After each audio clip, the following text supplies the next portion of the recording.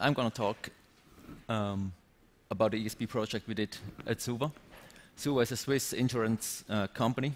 We are just in the Swiss market. The company was founded back in 1918, right after World War I. We have a payroll, an insured payroll of 140 billion Swiss francs. That's about the same in dollars. And this is backed up with 40 billion of investments. So, compared to WSO2, we are quite a dinosaur, 100 years in business. And with that, we had some challenges with web services we started about 10 years ago. So in the next 20 minutes, I'd like to bring you some aspects of our success story with WSO2 ESBs. Sanjeeva told yesterday that they have 22 products in their platform again, at the moment. So for us, the ESB is still the key player of this. So what was our business problem in 2010?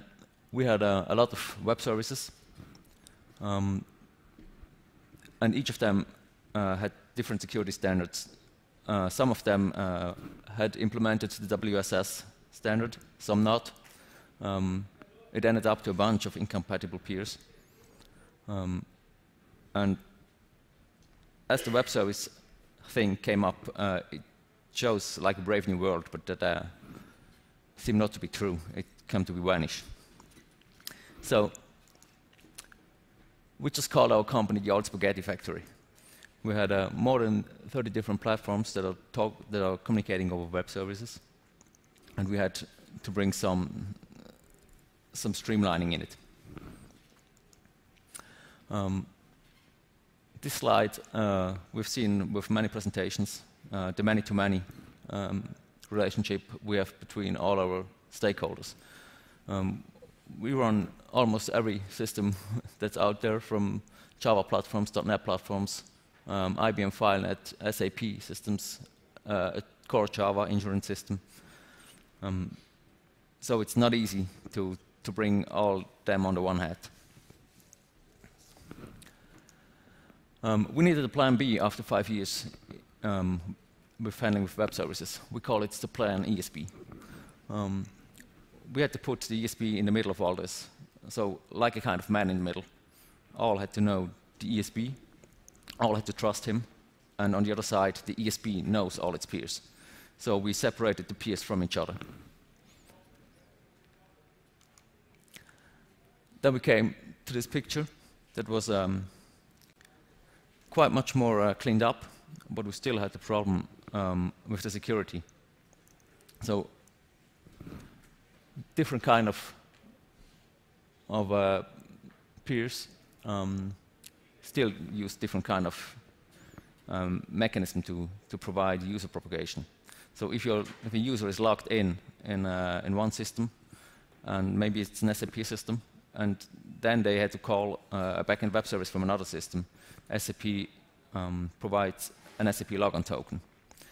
So but the other systems, because it's proprietary, the token, they couldn't read this token or assert the user that's in these tokens. So we had to, we had two opportunities to solve that. The first one was we force all the peers that they adhere to the standards, and the second one was to find a way that they don't have to. If we had chosen the first one, I think we were still begging today that they adhere to standards. So fortunately, we took the second way, and we call it a decoupling trust. So if maybe an SAP client is sending its token to the ESB, we've implemented with custom mediators some asserters on the ESB that are reading the tokens that we get. We assert the token, take the user information out of it, and depending on the backend, we are creating a new kind of token. We have some salted tokens that are just tokens that are based on shared secrets. We can create several Standard Rogers assertion tokens out of it. Name it. If you need a new token, you just program a new custom mediator and create a token or something that the backend is understanding.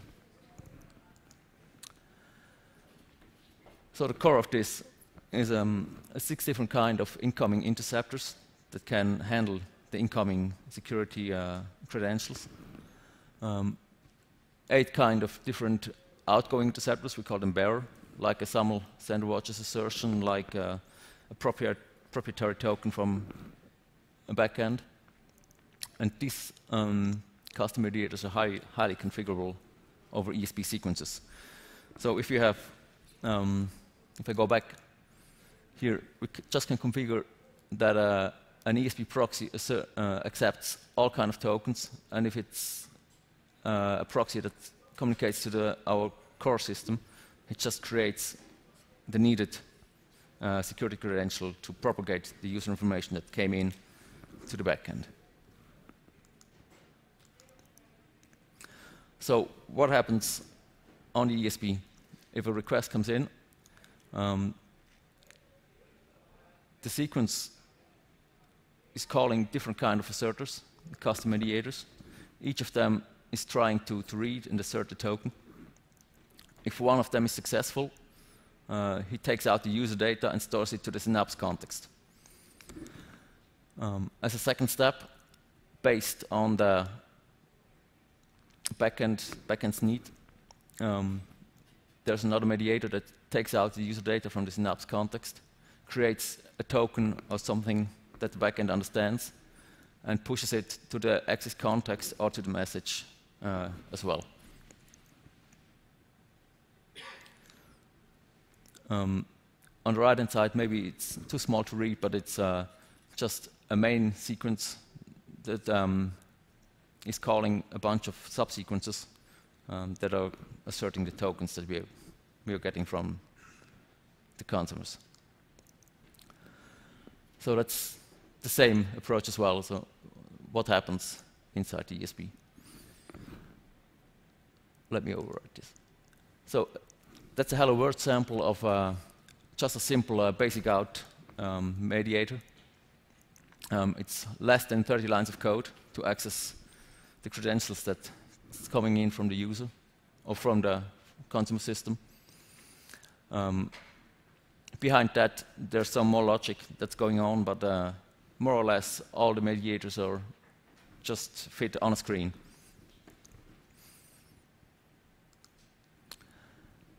So what is the implementation performance we are getting out of this? We can run it with web services and as well with RESTful APIs. We just have to plug the sequences that it fits for the needs we see. It's easy to use. If one sequence is created one time, we just can add it with one line of code to each proxy service definition we need it. We need it.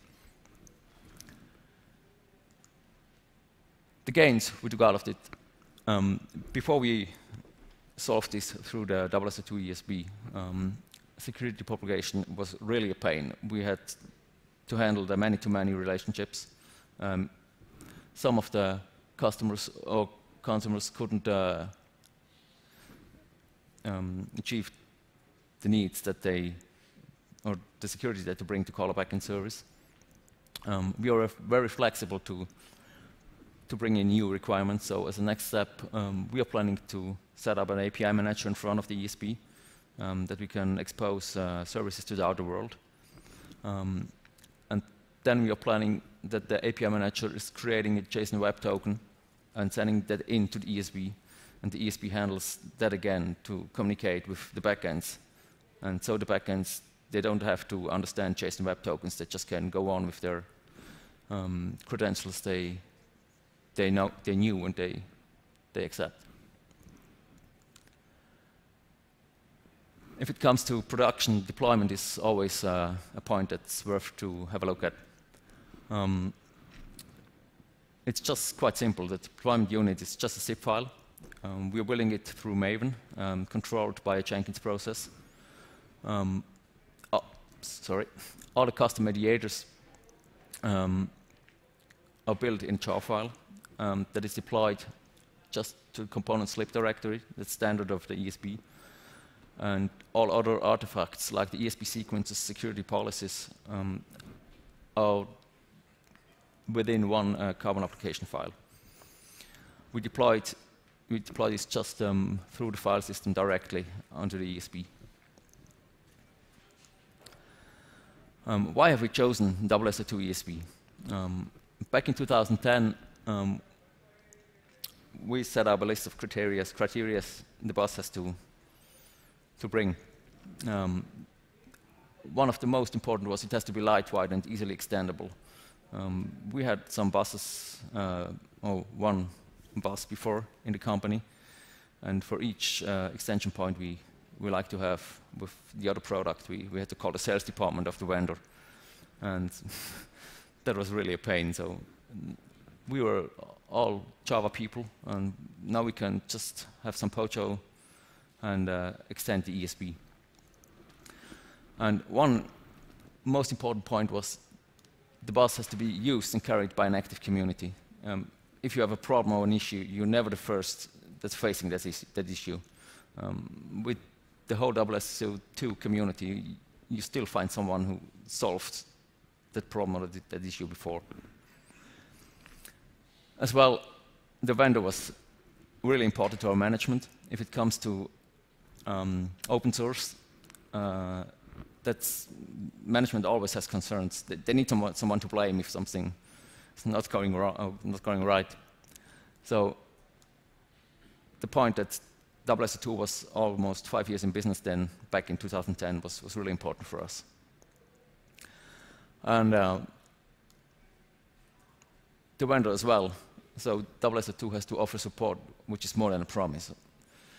We all know, or we all have been in endless loops with support organizations where you have to send in the same log files 10 times or more, and never get to the people who can really solve the problem.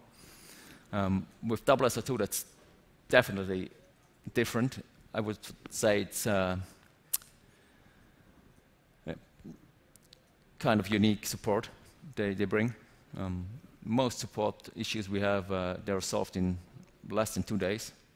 If it's a long-running thing, it's maybe a week or two, but then we have a patch. And most important was we need to have development support. So we are just 4 people at running the ESB at Suva. And we have other projects we do next to the ESB as well.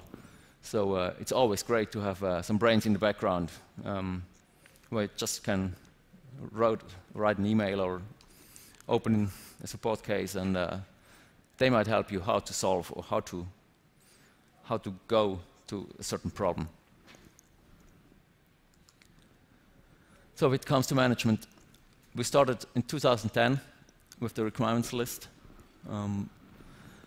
Did an evaluation POC in spring 2011 with a 1 week of WSO2 Quick Start program.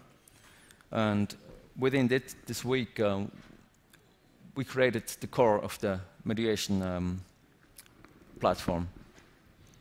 From that on, we had some more things to do. Went to production in September 2011, and from that on, all our internal consumers and providers could smoothly join the ESB. We started small and grown up since then. So, yeah, that's the growth of the web service proxies we have on the ESB. We started really slow, had about 50 services after 1 year, and then it rose up steadily. We are now running 200 distinct web services per month, with about 350 different operations. So per month, these are 30 million calls. That's about 1 million calls a day. Most of them are running through the security sequences.